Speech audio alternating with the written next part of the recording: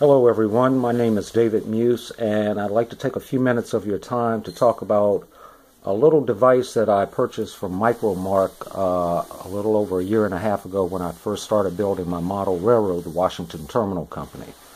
Upon the suggestion of my brother Fletcher, who is a model railroader also, I looked into what's called a resistance soldering unit. And he said you should really take a look at this real good because you're going to be laying a lot of track. You're going to be doing a lot of track feeders and stuff like that, drops. So you might want to look into this instead of using a regular standard soldering iron. I had never really known much about an RSU, or resistance soldering unit.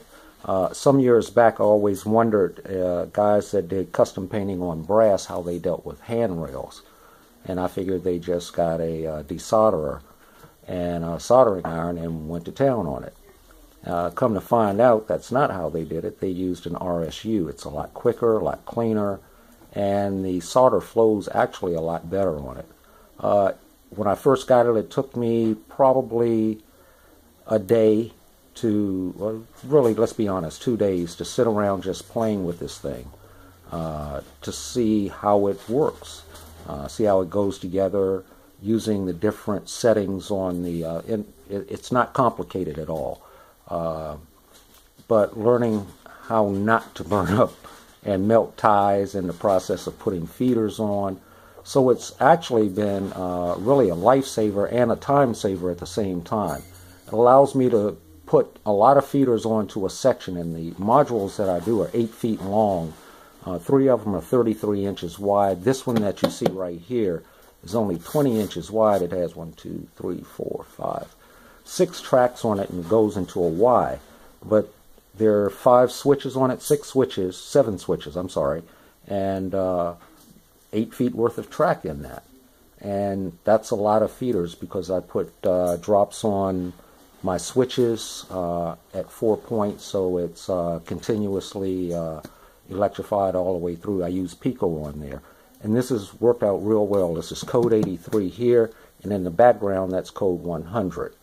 So real quick, let me explain to you, and what I'd like to do here is 2 things.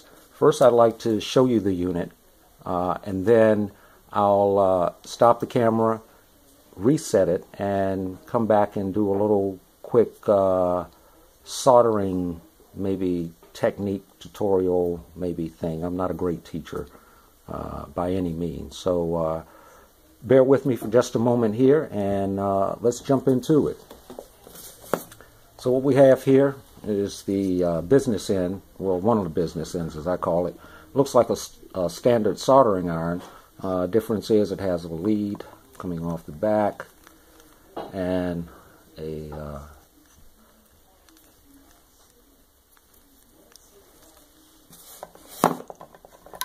and we have this little piece.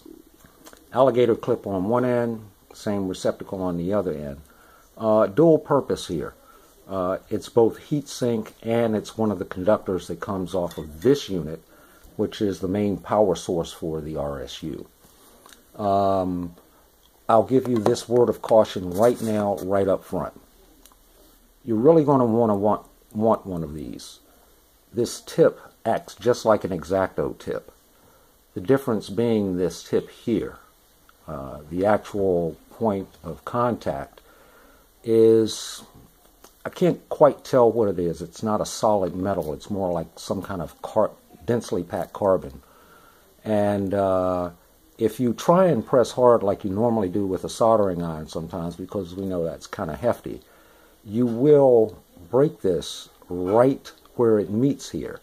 Now, when you get these in the package with the rest of the unit, you get 7 of these that come in a little plastic package, so be careful when you're unpacking this thing that you don't break them. You don't want to break them in half or wind up crumbling in them or smashing them and something like that. So I broke this one some time back, but there was still enough where I could move it a little bit down in the shaft, and believe it or not, there was actually a 1/4 inch more on top of this at one time, but it eventually burns down and you just replace it. Very easy to replace. This is a very, very simple mechanism, and really, like I said, fantastic to use. Showing you the other clip. This clips onto the rail. And once you clip it onto the rail, then you just take the tip, apply it to the other side. As a heat sink also, excuse me, as a heat sink also, I like to use a couple of cotton swabs dipped in some cool water. And I put those on each side of where I'm actually soldering, on both sides of the rail. That helps dissipate some more of that heat out of the rail quickly, and try to keep the ties from being deformed in any way. It comes with a foot switch. This goes in between your power source and the unit here. And then there's the power unit itself.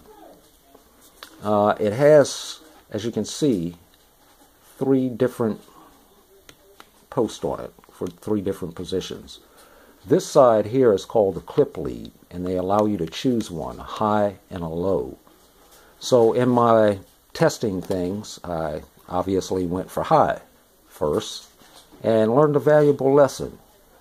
Burns like the sun and quickly melted ties. And believe me, I was not on the, I just had the solder on a piece of wire trying to put on the side of a piece of track there, just test track.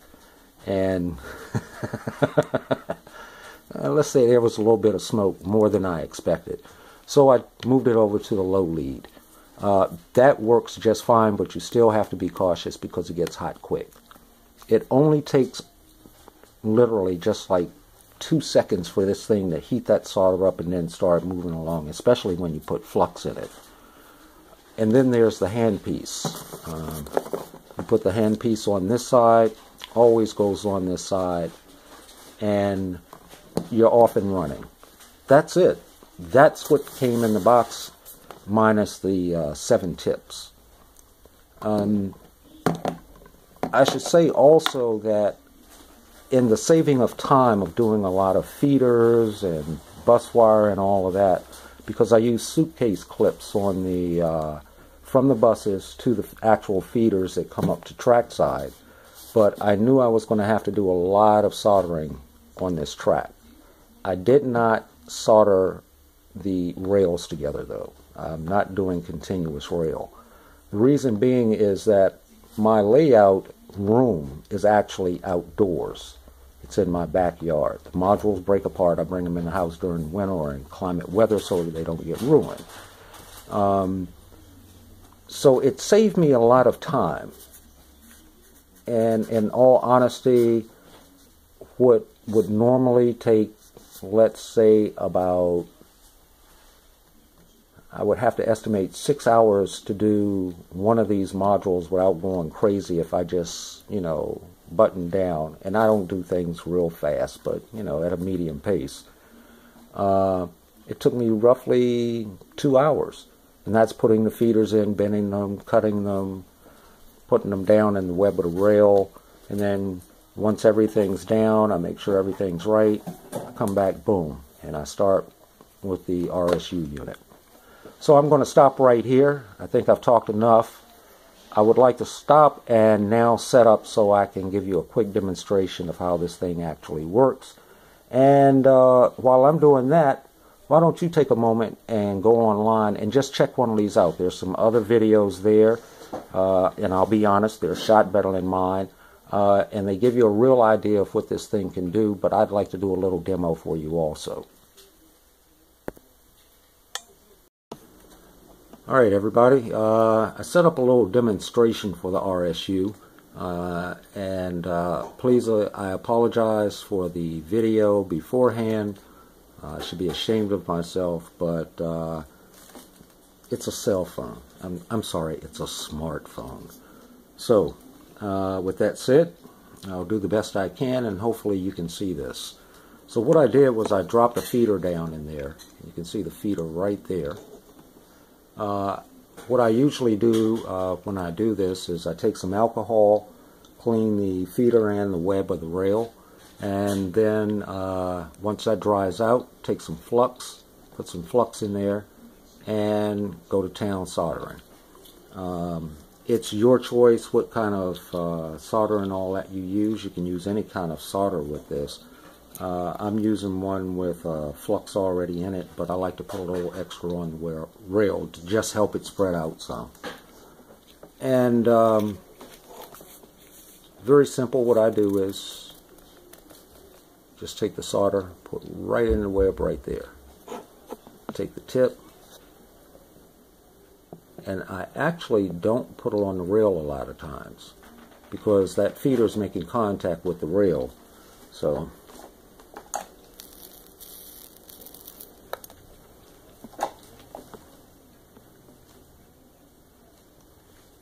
give it a few seconds, boom, it's locked in. Now I'm going to reach under the layout and just pull that, work it, twist it, move it, jiggle it, do all kind of stuff to it, and it's not going anywhere. Didn't use a lot of solder, took just a few seconds, and I don't know if you can really see it. Maybe you can stop your computer and enlarge this frame somehow, but you'll see that there is no distortion of the rail, I'm sorry, of the ties. So like I was saying before, it's a very effective tool. I enjoy using it actually, and kind of I work in television and radio and film as an audio tech, and from time to time have to do repairs on equipment and cables and stuff. So soldering for the job is one thing, but soldering for a model railroad layout, ooh, that's the bee's knees there. So I thank you very much for watching this, but before I go, I would just like to say a very big thank you to Tom of Tom's Trains and Things. I've been watching his videos, and I should have mentioned this at the top, and he's doing a series on soldering, and I'm sorry, not on just soldering, but also on model railroading for beginners. And I've been watching that series. I learned some things. This is my first layout, and watching that has been a thrill. Plus he's a funny guy. I like Tom. Actually, I like everybody in the model railroading community that I've subscribed to. Please subscribe to Tom. Please watch his videos. Check out his blogs. Great guy. And I'm sorry, I don't remember the gentleman's name that was doing the soldering segment on his video, Model Railroaders for Beginners. But that I've watched his videos also. Very nice gentleman, and love the work he does also. And I deeply apologize for not remembering your name, sir. So I hope you'll forgive me. Maybe we'll meet somewhere and we can share a bottle of water or juice. All right? Well, in the meantime, ladies and gentlemen, take care. Enjoy this, and have a good evening.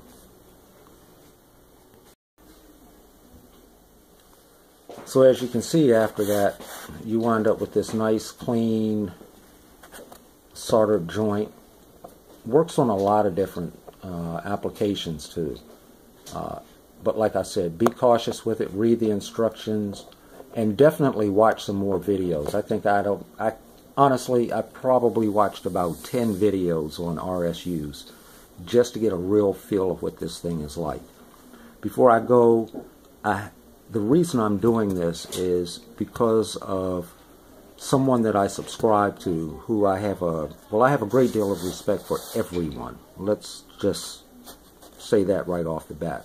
Everyone that I've subscribed to and that I haven't subscribed to yet, and I've watched their videos, you folks are really doing some really great stuff, and that's where I got a lot of inspiration and ideas for my model railroad.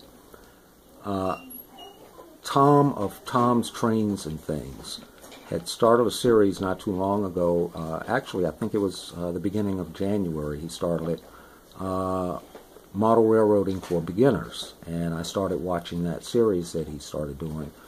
And I tell you, it has helped me out a lot. He has explained some things that I didn't know or didn't quite understand at that point in time, made me do a little bit more research. And I thank you for that, Tom. That's what I love about this hobby, is how we gain knowledge and share things with each other. He was doing model railroading for beginners, and he did one on soldering. I apologize, I don't remember the gentleman's name that was featured doing that, but I have seen his videos also, and I'm pretty sure I subscribe to him. If I hadn't yet, I will after this video. But he's done some really, really, really good work that I like watching and learning from also. And that's what inspired me to ask Tom about, well, you know, I see a lot of folks using traditional soldering irons. Why not an RSU? And I kind of took it as a challenge. Thanks, Tom. I appreciate that. So please, when you get a chance, check out Tom's Trains and Things. And I can't pronounce your last name properly, so I won't even try it. But definitely subscribe to him, watch his videos, and share. Please share. That's why I did this video. And I will have some others on little items that I pick up along the way and share with you. I thank you very much for your time in watching this. Take very good care, and happy railroading.